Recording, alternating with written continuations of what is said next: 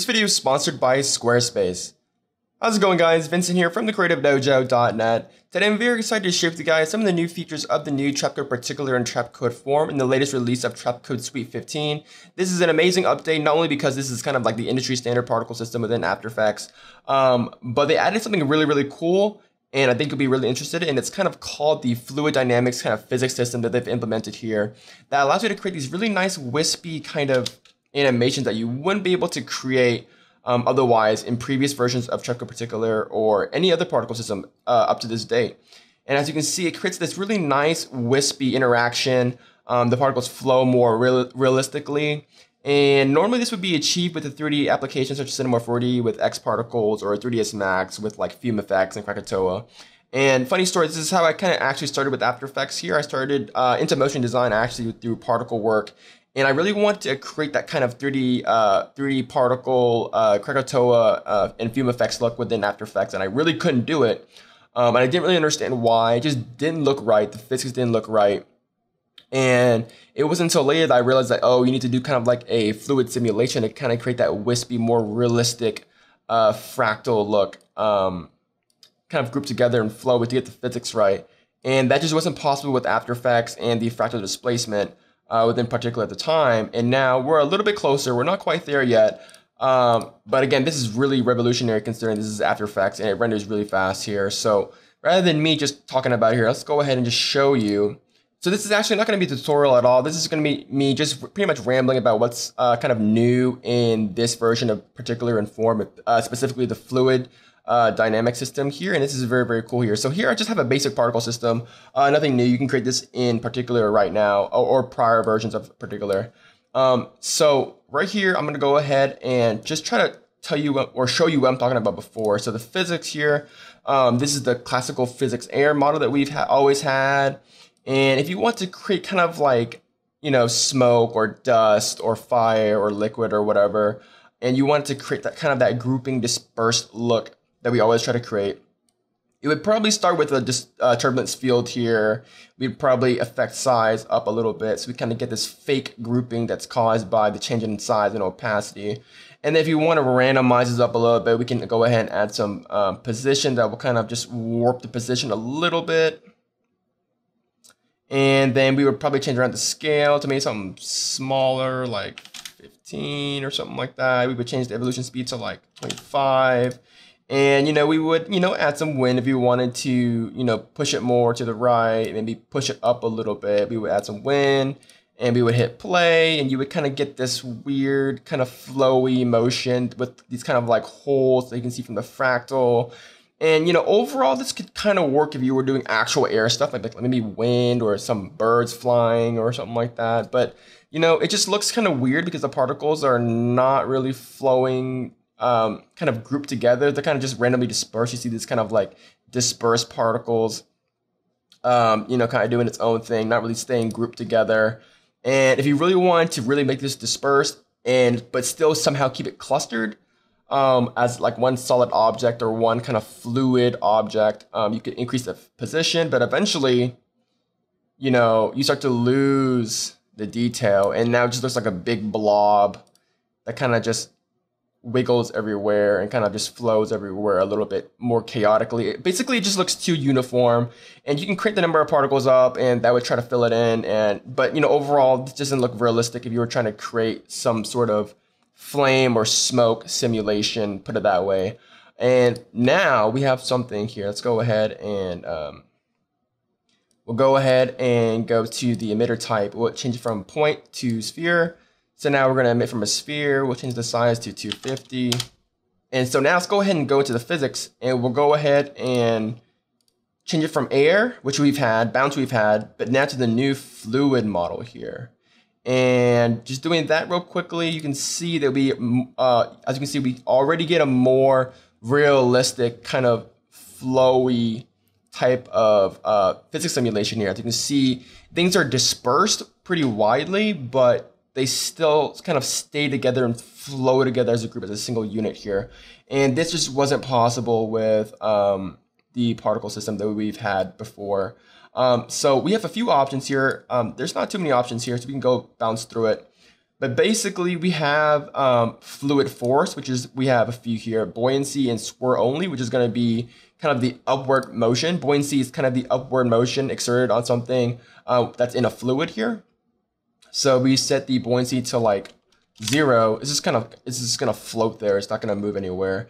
If we set it to like a -3, it's going to kind of flow down. The buoyancy force is going to flow down. And as you can see, we get that nice wispy kind of more flowy animation here. And things are not just going uniformly dispersed out and looks too chaotic. This is more of a single fluid unit here. So that's the buoyancy. The force region size. So this is kind of like the simulation window, but kind of not. This is the force area. So right now we just have the buoyancy force and the swirls. And so if we decrease it, the force is really going to be just a small little rectangle, and it completely changes kind of what happens to your animation here. So if we increase the size, the force is going to be larger, and it's going to affect the particles a little bit different. And so the residual particles are more here. If we increase the size, then all the particles are going to be affected more by the force until it leaves, and then it kind of just residuals and lets the physics kind of take over here. And then we have this random swirl. So this will kind of add some more twists and turns to kind of like your physics simulation here. So it's more like spinny and twisty, kind of spreads it out a little bit, but still a single nice uniform simulation here. And then of course, we have something here called visualize relative density. And basically this is kind of like a transfer mode, but it's not really. So basically, it really just makes your particle systems pop. And so the more dense it is, I guess the more opaque it's going to be, or the more dense it is, the brighter it's going to be. So kind of like a transfer mode in a way. And then here we have the global fluid controls. And these are the global controls that you can use to either slow it down. So this is the fluid time factor. So if you do 2, it's going to speed everything up, and the fluid system simulation is going to be a lot faster here. As you can see, things flow a lot faster.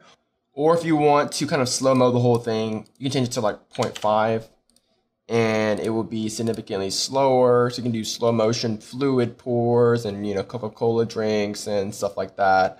You know, this way. The viscosity is kind of like how heavy or how resistant is this particle system moving. So a high viscosity would mean it's kind of like in molasses or honey. It's moving very sluggish, and it's very, very kind of resisting the urge to move. Whereas you set it to like, you know, 5, it's going to be very, very free to move. It's going to be moving kind of like gas particles, you know, free and easy, and it really flows really, really well. So yeah, so I'll set this back to maybe like 20 or so. In simulation fidelity, I'm going to show you this a little bit later, but this is the detail, basically the accuracy detail of the whole simulation here. But before we do, let's go ahead and take a look at some of the other options here. Let's go ahead and we will increase the number of particles to, let's say, 4,000, so we can really see this stuff here. And let's go ahead and let's go into the physics. And instead of buoyancy and swirl only, we'll go to Vortex Ring.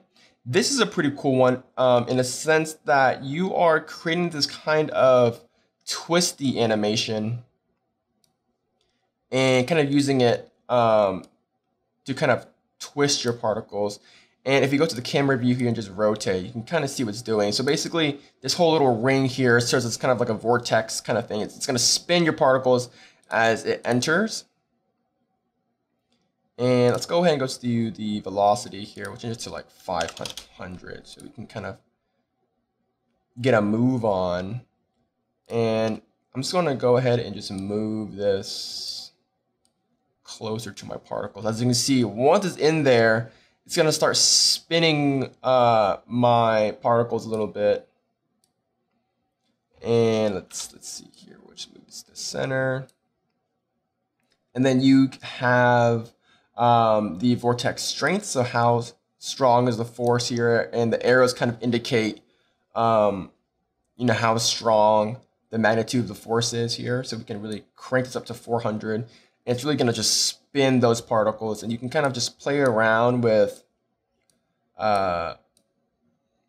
kind of what's going on here. And then you can also change the core size a little bit. And that will give you kind of a different look here. It makes the force feel kind of bigger.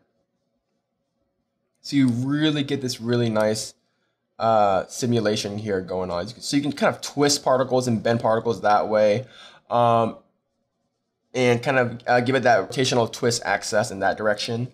And there's some, options like you can tilt the particles, the force, you can rotate it, and you would get and the fluid factor is 0.5, so instead to like 1. And you can really see kind of what it does here, kind of just bends and twists everything. And that's pretty much the Vortex Ring. And of course, you still have all your random swirl and random scale. This swirl scale is how detailed the twisting and turning is. So if we up this amount to like 20 or 30, the details of the twist is going to be a lot more. Whereas if I change the swirl scale to like 5, which is smaller, the twist is going to be larger. So think of it kind of like the displacement feature, the fractal displacement that you see in particular form. So the twisters are kind of larger. So I tend to keep this pretty small, or sorry, smaller twist, which means a larger swirl scale, so like a 30 or so. So we get some more fine detail. There are some options that way. The last one here is Vortex Tube, and this kind of just spins the whole thing, kind of like this is an actual vortex. I think here. So it kind of just spins the whole particle along this axis. So they kind of do kind of the same thing here, except, let's go ahead and turn this down. Except they kind of do it in a different axis.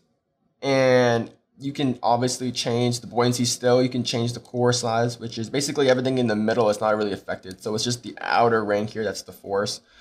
So by playing around in the designer here, you can do a lot more things, you can see a lot more things, and I don't know if it's just me, but I think it just renders faster and it's easier to work with. You can really see what's going on.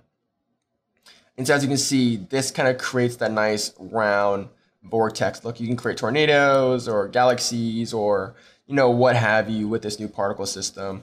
And that's pretty much the general idea of it. Before I show you some more cool things, I want to go ahead and give a quick thanks to our sponsors over at Squarespace for sponsoring today's video. Squarespace is the all-in-one place to create an amazing website, whether it's for your store, online business, or portfolio. They are the place to be. They have beautiful customizable themes. You can edit pretty much anything you want and make it the way you want it to look without any coding skills required. Best of all, they have really, really great support and really great pricing for everyone's budget. So if you want to support the channel, go ahead and go to squarespace.com/dojo. And if you use the promo code dojo at checkout, you can actually save 10% off your order. So go ahead and check it out over at squarespace.com/dojo. Squarespace, the #1 place to create an amazing website. So the cool thing about Particular is that you can actually create multiple particle systems and have them interact with each other using the fluid dynamic system as well. And so you can duplicate particle systems and you can modify them and have them interact with each other, and they will play nicely with each other. So if we just go ahead and we can go and decrease the emitter size to like 150 for this second one here and change the color to like a blue color. And we can go into physics and we'll just change the random seed. And we'll change it from Vortex Tube to just say buoyancy and just change the buoyancy to like 5. You can really start to see how they kind of interact and intermesh with each other here in the fluid, in the systems kind of play around with each other. So the upward buoyancy particles are playing around with the kind of spinning vortex particles here. And you get this really nice balance, realistic, most importantly, most realistic kind of look with the particle systems here. And Particular comes with a lot of demos where you can kind of see what's going on here. As you can see, I can navigate through it pretty fast and really just navigate through and play, and it's really not a huge drag at all. And it looks more realistic than the fractal noise-based displacement that you see with the fractal displacement fields. And Particular comes with a lot of presets here that you can play around with the multiple system presets and single presets. You can see like smoke simulations and fire simulations and cloud simulations and smoke, and things just look a lot cooler and a lot better with the fluid system. And I feel like I'll be using the fluid system a lot more for a lot of different things here. You can actually up the particle count quite a bit, and you get some really cool, smooth, fluid result, especially if you turn down the particle size to like a 1 and really just crank up the particle count here. I'm talking about like millions, like pretty much as far as you can go. I've done it many times, and it still renders relatively fast, only a couple of seconds per frame, depending on how fast your computer is and what GPU you're using and whatnot. And again, this is just the first major release of the fluid system, and I'm sure it'll get faster and a lot better and more complex as the time goes by here. But so as you can see, I just kind of added this many particles here and get this really nice, more fluid, smoky, wispy kind of particle look here. If we go ahead and add Trapcode form, and we go to the base form, we'll go ahead and just increase the size a little bit. And we can actually see that we also have the fluid system as well. So we can enable the fluid motion. And just like that, you kind of get this nice flowy type of fluid simulation. And the settings and the parameters are exactly the same as the one in particular. So you can go into the designer here and pretty much play around with a different type of Trapcode form presets here. And they may work differently because form pretty much particles exist 24/7, so they don't really emit and they don't really die. They kind of just exist as a existing force here. So they might be more appropriate for things that don't really necessarily die that you're trying to make. So form and particular both have the new fluid system. We can do some pretty interesting and really nice, realistic things that you couldn't do before in the previous versions of Trapcode particular. So hopefully you guys enjoyed the Trapcode form particular versions and send them any feedback that you like. So I'm also very curious as to what you guys think about the new particular inform fluid systems here. If you guys find it useful, you guys could create anything awesome, I would definitely love to see it. But most importantly, just have fun with it. And yeah, that's pretty much just Trapcode 4 in particular, the new fluid system here. Not really a tutorial, but I just wanted to show you guys some of the new cool stuff that I'm playing around with. So check it out, Trapcode 4 in particular of Trapcode Suite 15. Links in the description down below. My name is Vincent Nguyen, and I'll see you guys next time. Bye, guys.